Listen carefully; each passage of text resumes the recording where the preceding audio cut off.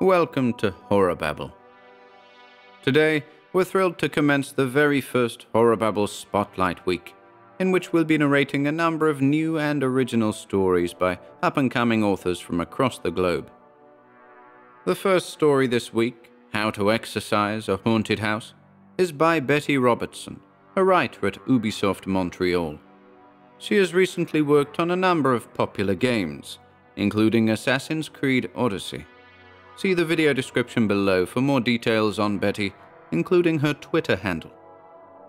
The story details the steps necessary to effectively rid a haunted house of spooks and other things that go bump in the night, as demonstrated by the Shaw family.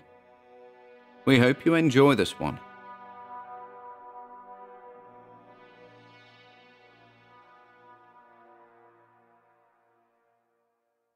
How to Exorcise a Haunted House by Betty Robertson. All houses past a certain age are haunted, if only by poor decorative choices. Memories of previous occupants splash the walls like coats of paint. Many don't know the steps that need to be taken to truly rid the space of bad spirits.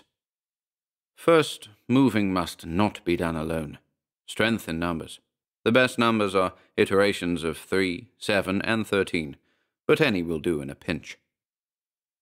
The Shaw family piles 1, 2, 3, 4, 5, 6, and soon to be 7 out of the car, a handsome grey Cadillac. The parents are a matched set, both well dressed with clever eyes and dark hair. Their eldest, Billy, is in the lanky stage of adolescence. Twins, King and Nina, take most after their mother with slick hair, pale skin, and beauty marks. Together they look like the masks of comedy and tragedy, King stuck in a perpetual smile, and Nina a scowl. Youngest is Hazel, a little freckled girl with a dark cloud of hair. Boxes and bags are left in the trunk for just a moment, just for time to take in the air around the house. The front lawn is overgrown with weeds and unkempt bushes. The house itself, once a powder blue, has faded to grey. It's a bit of a fixer-upper, says Robert Shaw, the father. It's perfect, says matriarch Evelyn Shaw, cradling her swollen belly. Second, ghosts thrive in quiet spaces. They are the bumps and creaks in the night. They fill silent spaces, playing tricks on the nervous mind. The shiny brass gramophone hisses and pops before coming to life with a throb of bass and percussion. Robert holds a hand out to his wife. Darling, how long has it been since we last danced? Oh, Bobby, hours. Evelyn smiles. It's the only time that their parents will let them make the most noise possible, so the children go wild. Billy, the eldest, takes out her tap shoes and makes a path through the house. They find all of the problem spots, under the stairs, the basement, the bathroom, the long upstairs hallway. Their moving feet stir up dust, and with it, fresh faces scowling from the walls and floor. Third, once you've drawn the ghosts out, draw chalk circles around them. These spots won't move, but the faces might disappear, so don't miss any. We got that striped wallpaper for this hallway, right, Bobby? Evelyn asks her husband. Swing music bleeds through the floorboards from the gramophone spot downstairs. Mom, I want a purple room, the youngest daughter, Hazel, announces. Of course, sweetheart, she says, not really listening. Robert runs his finger around the ring of red chalk circling the grotesque face growing out of the wall. Yes, I think stripes is a good look for this wall. What do you think, Casper? He asks the face. It moans lowly. Fourth, after binding the spirits, you can set about removing them. It's not all too different from getting rid of a spider. Big jar, please, Robert says. Their only son, King, is long-limbed and eager to help his father. He hands the jar, reserved for lemonade and herbal iced tea, to Robert. Robert slots the glass against the wall. The ghoul in the wall begins to fidget and shake, getting aggressive at being caught. Honey, have you got the spell? He asks, sweat beading on his brow. Evelyn pushes past her son, slip of paper in hand, and slides it along the wall. The paper glows on impact, shoving the spirit out of the house and into the jar.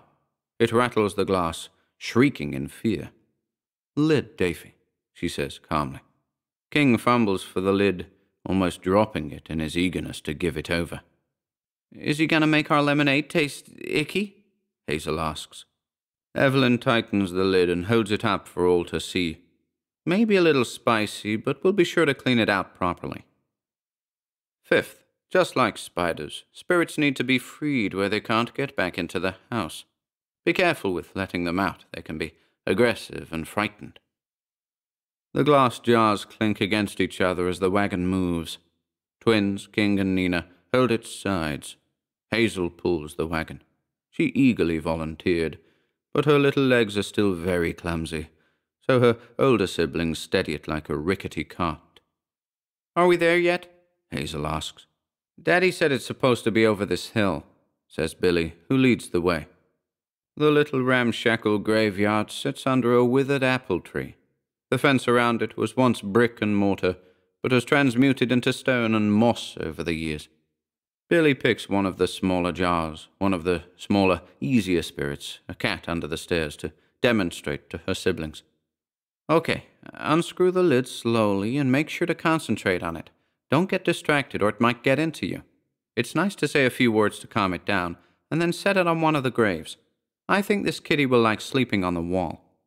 She picks a patch of worn-down stone and moss. There's a big patch of fading sun on it. "Here you go, Miss Kitty. Have a good nap," Billy says, letting the spirit out. It's a ball of purple fog until it takes shape. Then the cat circles the spot 3 times before settling. "Wow! My turn, Hazel exclaims.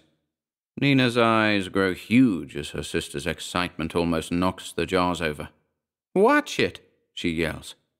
Hazel sticks her tongue out and reaches for the big jar. It's Billy who stops her. "That one's too dangerous for us. We need Mommy to set him loose." The ghost inside presses his horrible grimace against the glass. Hazel pouts as she's given a tiny jar instead. "Bye, Mr. Rat," she says, dumping it out in the grass. "Have a good rest," King says to the poltergeist he frees. The poltergeist immediately starts throwing apples at them. "Great choice, genius," Nina says to her twin. "Sorry." They have to retreat, taking the rickety wagon back down the dirt path towards the house. "Hey, where did the big jar go?" King asks. "Oops," Hazel says.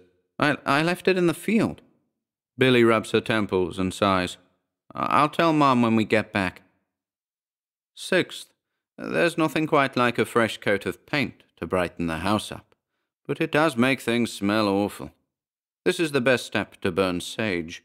It gets all of the old smells out of the house and can provide a soothing atmosphere. Spirits hate it, so any lingering and untethered from the house will flee at this stage. Robert's up on the ladder, getting the corners with fresh primer, when the kids come thundering. Dad, we lost a..." Hazel dropped. "Dad! And then he threw apples at us." Robert slowly gets down off the ladder, wondering for just a moment why they decided that a 5th child was a good idea. "Billy, status update," he says. "We left the big jar out by the graveyard because a loose poltergeist started throwing apples at us," she says. He asked her because Billy never assigns blame for mistakes.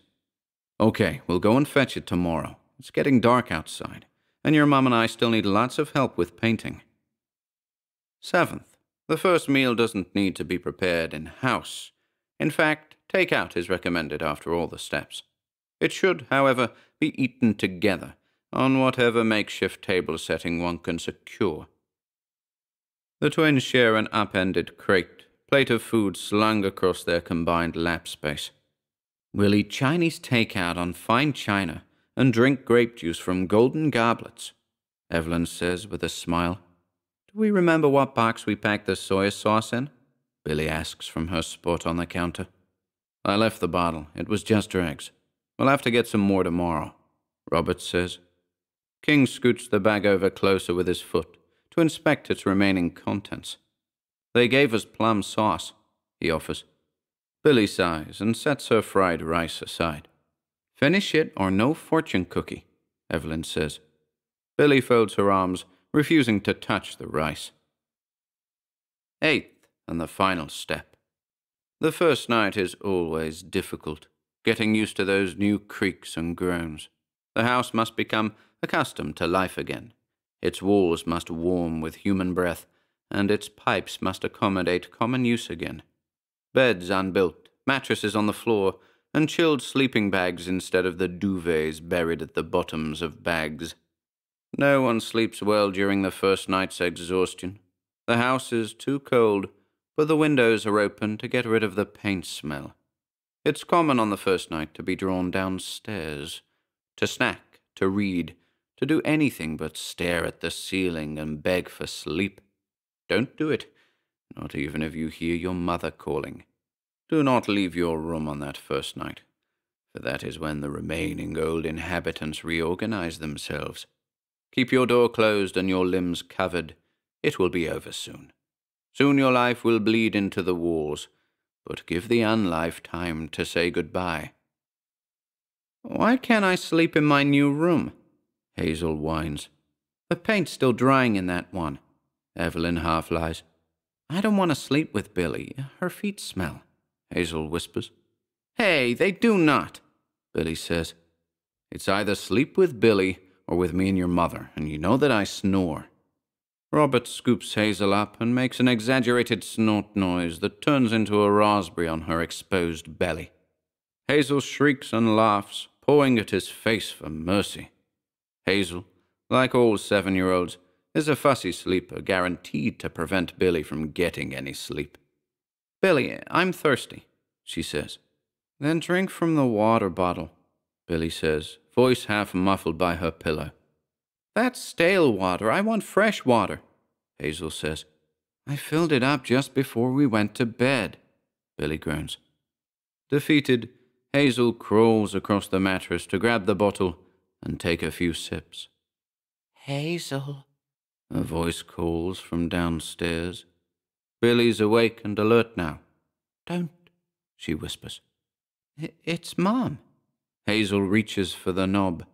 Billy speed crawls out of bed, grabbing the knob at the same time.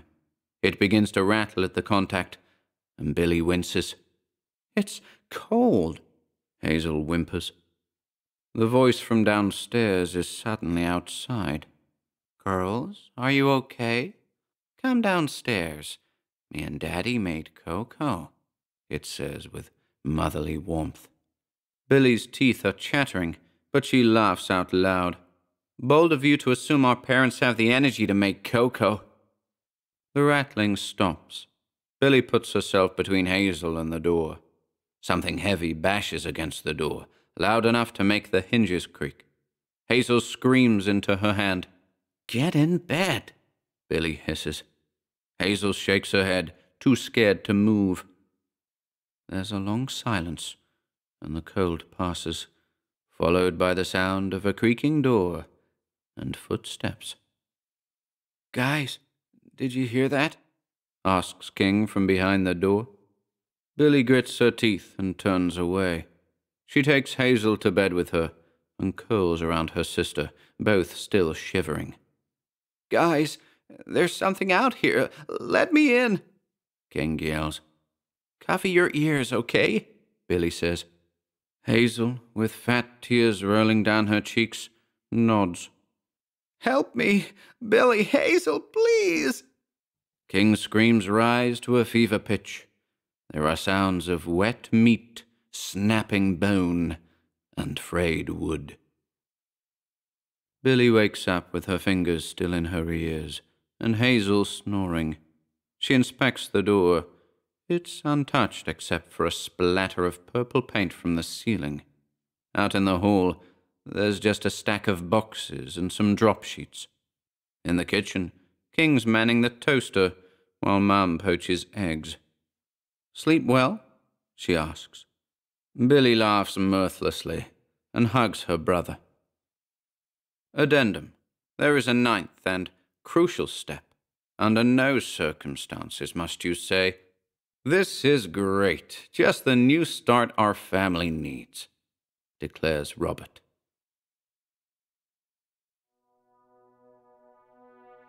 You have been listening to How to Exorcise a Haunted House by Betty Robertson. Be sure to join us again tomorrow, Tuesday 23rd, for the week's second Spotlight offering. And until then,